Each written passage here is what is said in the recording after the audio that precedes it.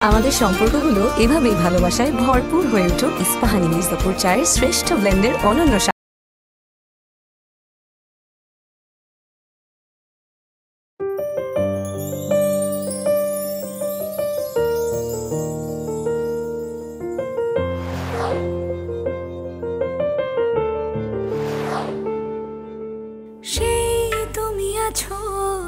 তুমি নেই দিনগুলো স্মৃতি হয়ে শুধু পড়াবে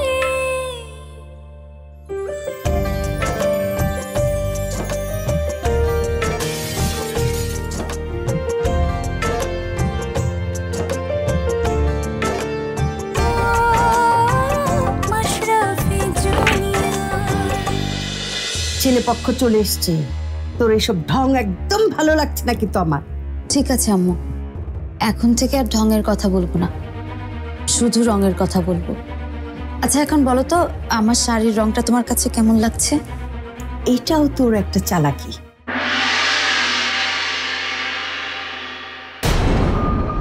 ছায়া মানব এখানেও আছে আমার সাথে আমার আর তাহলে কোনো ভয় নেই না আমরা কি শেষ করতে পারি ইয়েস শিওর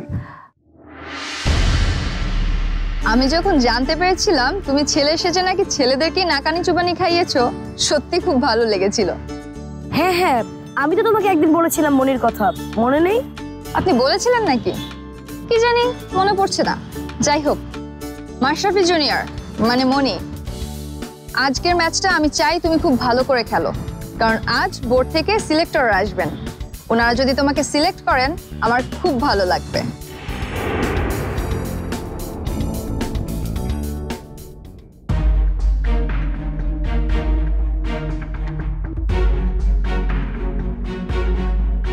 এই মনি নাইলা আপু তোকে কি বললো রে তোমরা কি আগে থেকেই পড়েছো তো না তো সে যে আমাদের চিনে সেটা আমি ভাবতেই পারি নাই তোকে চেনে আগে থেকেই জাতীয় দলের নাইলা তাই তো দেখতেছি আমি শুই না খুবই অবাক পেলাম খুবই তোমরা তো এখনই স্টার হয়ে গেছো সামনের দিনে হবে সুপারস্টার তখন বাংলাদেশের সবাই তোমাকে চিনবে আমি কি চাই জানো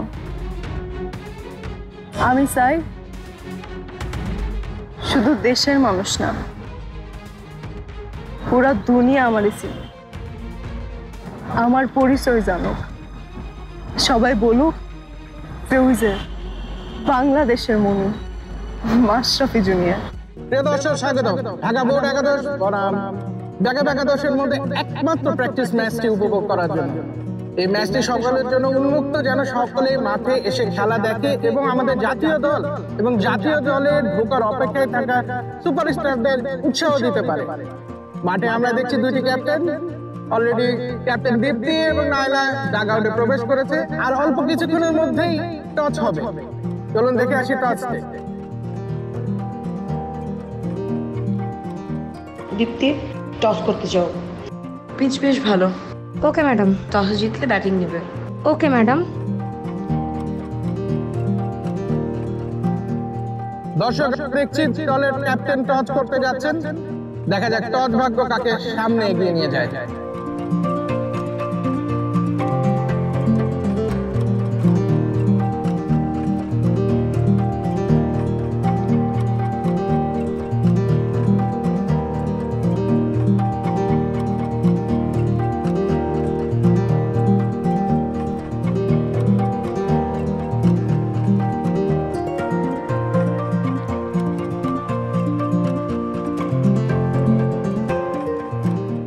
ম্যাডাম টসে হেরে গেছি আমাদেরকে ফিল্ডিং আগে করতে হবে ওকে কোনো সমস্যা নাই পিচটা খুবই স্পোর্টিং যে ভালো বল করবে সে অনেক উইকেট পাবে যে ভালো ব্যাট করবে সে অনেক রান পাবে সো আমাদের টার্গেট থাকবে হচ্ছে রান যেন কোনোভাবেই 100 থেকে 150 উপরে করতে না দেয়া বোঝা গেল সবাই ওকে তাহলে নেমে পড়ি সবাই ওকে ম্যাম ওকে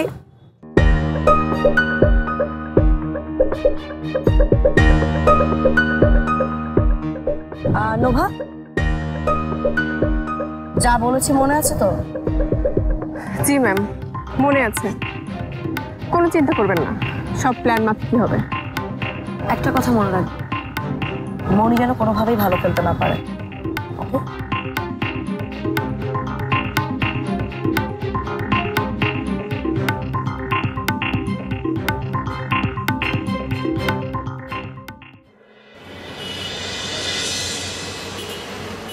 আসুন মিসেস রুনা,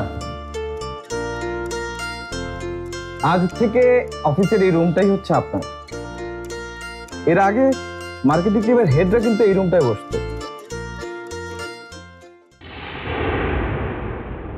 রুমটা দেখছি খুব ছোট,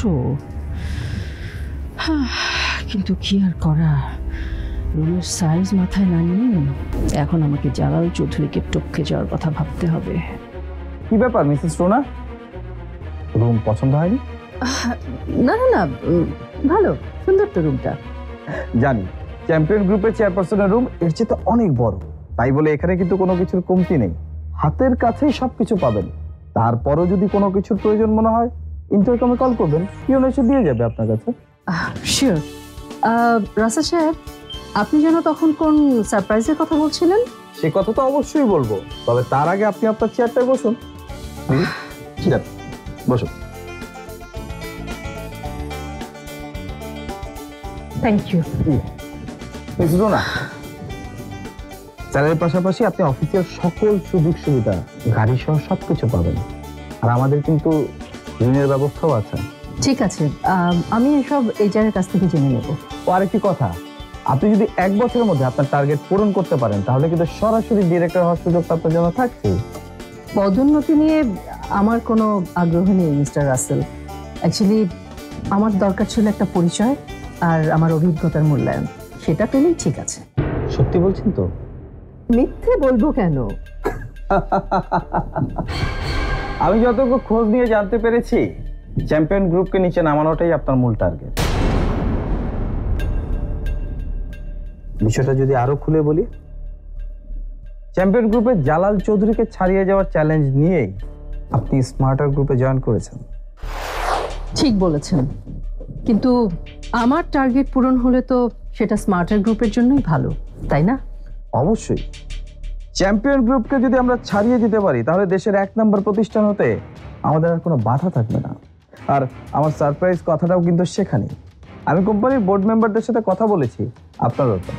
ঠিক কোন ব্যাপারে বলুন তো? প্রফিট শেয়ার, কোম্পানির লভ্যাংশের শেয়ার দেওয়া নিয়ে। ওনারা আপনাকে শেয়ারের আরো 5% বাড়িয়ে দিতে একমত হয়েছেন। তাই নাকি? এটা তো অনেক অনেক খুশির কথা। হ্যাঁ, আপনার মতো এমন অভিজ্ঞ সিনিয়র মানুষকে পেয়ে আমরাও কিন্তু অনেক খুশি মিসেস সোনা। এই প্রথম অ্যাসাইনমেন্টটা, মানে আগামী 1 বছর আপনার কিন্তু পরীক্ষার মতো।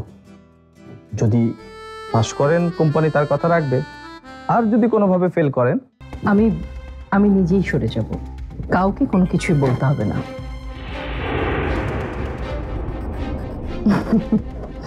কি অবাক হচ্ছেন? আসলে এই কর্পোরেট জগতের আয়েশি জীবন আর নিষ্ঠুরতা দুটোই আমার দেখা আছে, তাই আমি খুব ভালো করেই জানি আমি টার্গেট পূরণ করতে না পারলে কোম্পানি আমাকে বোঝা মনে করবে, তাই আমাকে পরীক্ষায় পাশ করতেই হবে। ইনফ্যাক্ট আমি করবই। এই তো পুরো বিষয়টা আপনি ধরে ফেলেছেন। বেস্ট অফ লাক, কাজ শুরু করুন তাহলে।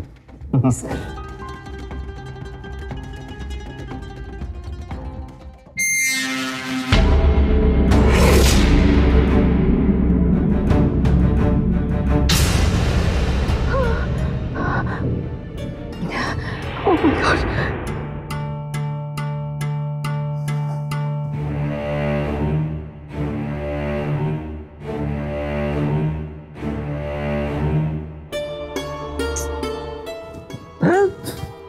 উনি কল ধরছে না কেন?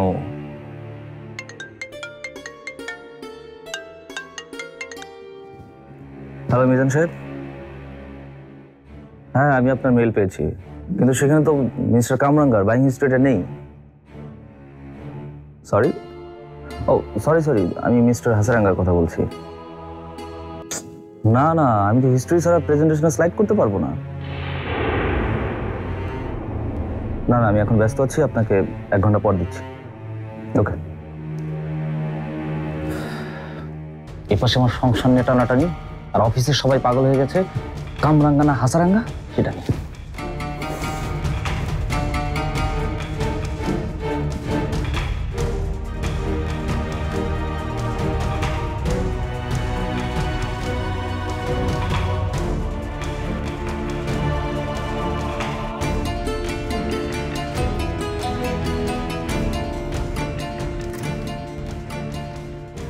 মনে পেয়েছেটা কি? এতক্ষণ ধরে তো রাগ করে থাকে। একটা বার কল ধরলে কি এমন ক্ষতি হয়ে যাবে? আচ্ছা, এতদিন ধরে তো ওষুধের প্রভাব থাকার কথা না, তাহলে তার মানে মনে আমার উপরে এমনিতেই রাগ করেছে। এখন মনের রাগটা ভাঙাই কি করে?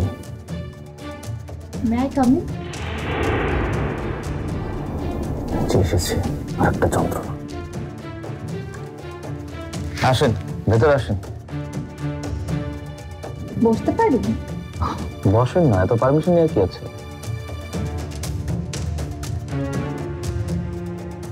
পারমিশন তো অবশ্যই নিতে হবে। পারমিশন ছাড়া তুমি করে বলে যে ক্রাইম করে ফেলেছি, সেটাই তো শুধরাতে পারছি না। ক্রাইম করেছেন মানে? আমি কি সেটা বলেছি? স্যারের সামনে যেভাবে থ্রেট দিয়ে কথা বললেন।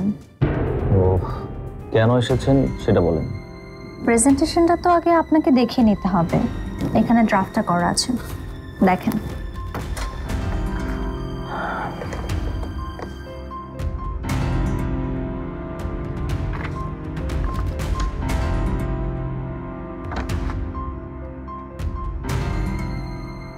Mister হাসারাঙ্গার buying history, I mean কোন কোন কোম্পানির সাথে উনি চুক্তি করেছেন, অর্ডার করেছেন, সেসব ডিটেল তো থাকতে হবে। এখানে তো সেসব নেই।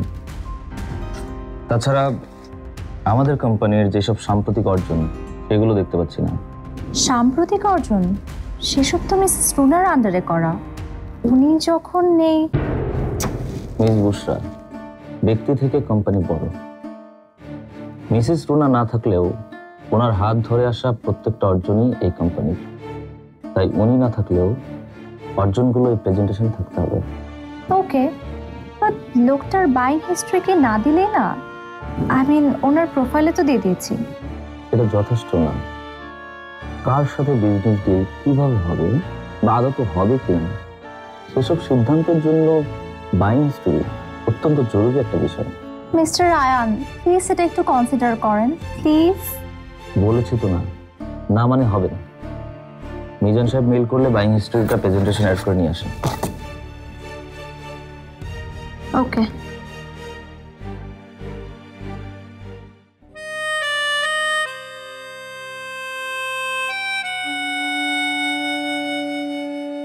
আমাকে ইচ্ছা করে খাটানো হচ্ছে।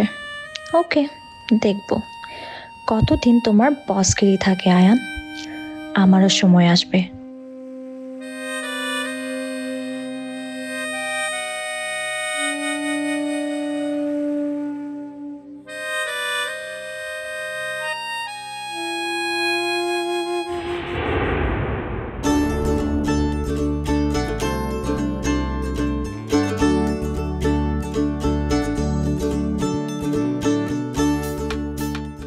এইবার আমরা দেখছি ব্যাকআপ টিম একাদশ মাঠে নামছে। জাতীয় দলকে তারা একটা কঠিন ফাইট উপহার দিতে চায়। সম্ভাবনাময় এই টিমেরই কেউ না কেউ হয়তো খেলতে পারে জাতীয় দলে।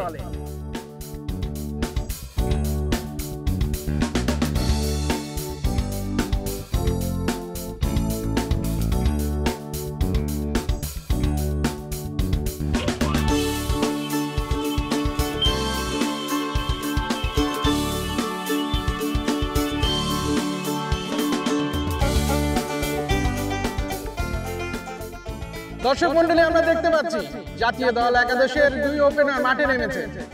এর আগে বলে রাখা ভালো যে তাদের ক্যাপ্টেন টসে জিতে ব্যাট করার সিদ্ধান্ত নিয়েছে।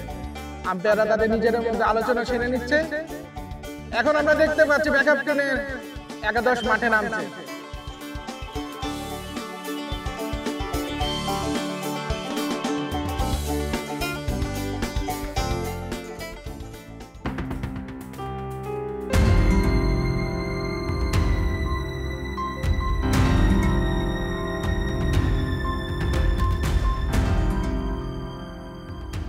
আই দীপ্তি, বলটা দে তো।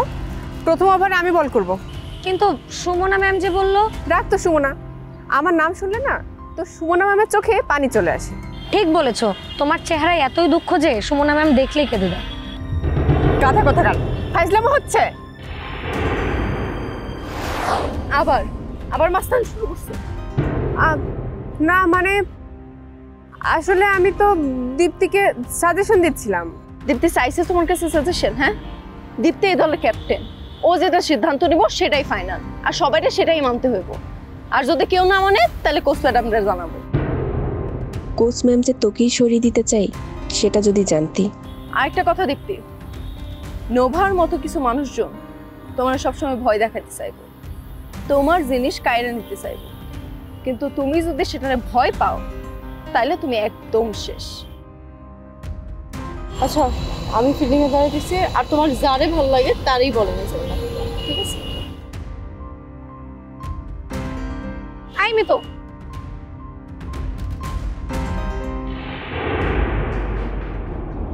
বাবা, মনি তো দেখি তোকে ভালোই পছন্দ করে। কিন্তু দেখো, শেষমেশ আমাকেই মনি আপুর সর্বনাশটা করতে হচ্ছে। সুপ্রিয় দর্শক, আমরা দেখতে পাচ্ছি প্লেয়াররা যার যার পজিশনে প্রস্তুত। মাঠে উপস্থিত আছে ঢাকা ন্যাশনাল টিমের ড্যাশিং ওপেনার ফারহান আজাদ, অপর প্রান্তে আছে নাইমা জাহান। প্রথম ওভার বল করতে আসছেন দেশের উদীয়মান পেসার। সেই সাথে আমরা দেখতে পাচ্ছি মাঠে উপস্থিত আছেন সিলেক্টর কমিটির প্রধান সোয়াদ বিন মুক্তাদি।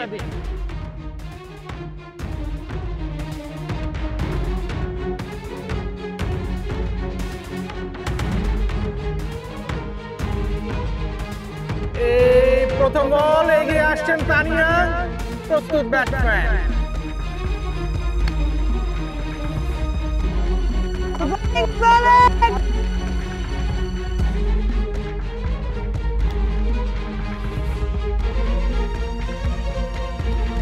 ভালো বল হবে।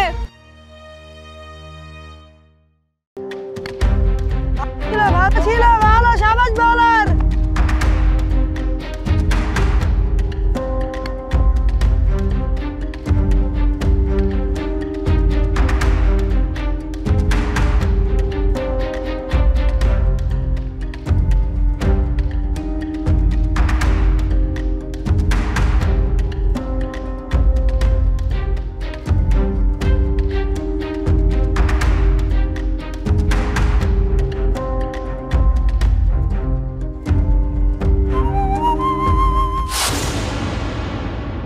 আপনি এখানে কি করছেন? হ্যাঁ, আপনার তো বৃদ্ধাশ্রমে থাকার কথা। না মানে না মানে ম্যাডাম চা খেতে চেয়েছিল, তাই চা বানিয়ে দিলাম। চা? আপনি চা খাবেন? Shut up.